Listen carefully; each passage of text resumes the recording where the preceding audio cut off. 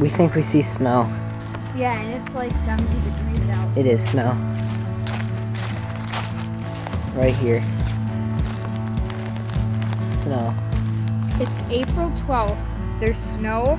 And it's 70 degrees. Seriously. And here, you can see the majestic Glen in his natural habitat, going to start working, tripping over something.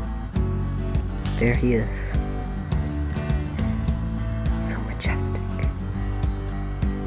So magnificent. So loud. And now he's hitting a tree. Amazing. Hey guys, it's Panda Man, and today, whoa, I'll have to zoom in, is probably the highest temperature we've had all spring. Definitely is. It's about 70 out right now, and the sun's beating down on us. We don't even need our coats anymore. And probably saw that sequence in the beginning of all the plants starting to grow, and moss and stuff. So anyways, in today's episode, I was thinking we build a log storage. Yeah. Because I didn't know what we were going to do. Sorry for that cut. So we already have our kindling right here. But since we're thinking about having a campfire tonight, parents, we didn't ask them yet. But we have to be prepared for that. So we're thinking of building a log storage since they have no excuse for it being too cold. So probably right around here in this area next to the kindling. So what I'm thinking is we do some poles coming out of the ground on either side and small walls around it in like a bracket shape, and then a little roof on top, and then we can put logs underneath it. How are we going to do the roof to protect it from water? The roof? Well, we could pack in moss, because that's much better at protecting it from water than ferns, and this is important for it. Or we could use bark if we can find a big enough piece. Use dirt. Which we do have a pretty big piece right there. So we might be able to use that. And to let the moss grow, put the moss upside down and put dirt on top of it. So that's probably not going to last very long, but we could put this on top and then fill in the cracks if there are any with moss. So wait, that's going to be a small one. We're going to get that time lapse in, and we'll see you when we're finished, probably. Okay, before we get that time lapse going, Brennan came up with a little life hack for our saw. I don't know if this situation will ever come up very often, but we have 2 screws missing right here, so the saw blade can wobble. So Brennan came up with the idea of putting sticks in the holes, and as you're about to see, if I get a piece without a knob, that it holds it in perfectly. Just a little wobble, but it's the best you can do with our materials. So, back to the time lapse.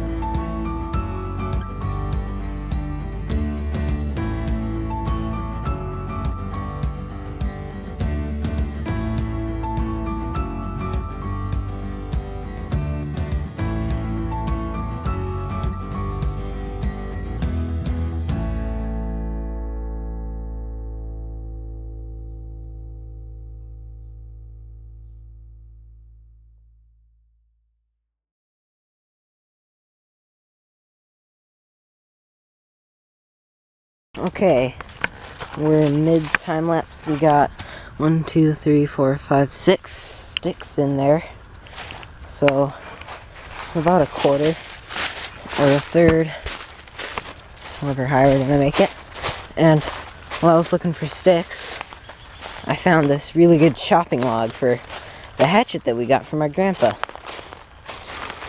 It was the weekend before last. Or no, it was last weekend. And here it is. It's about the width of my arm.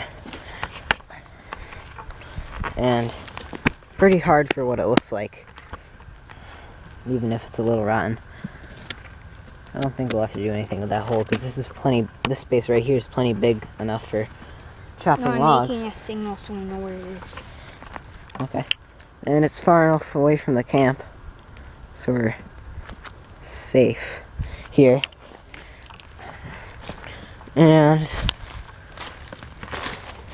there's also some other options around here, like that one and that one over here, which is slightly less rotten and a little closer to camp, which is more convenient.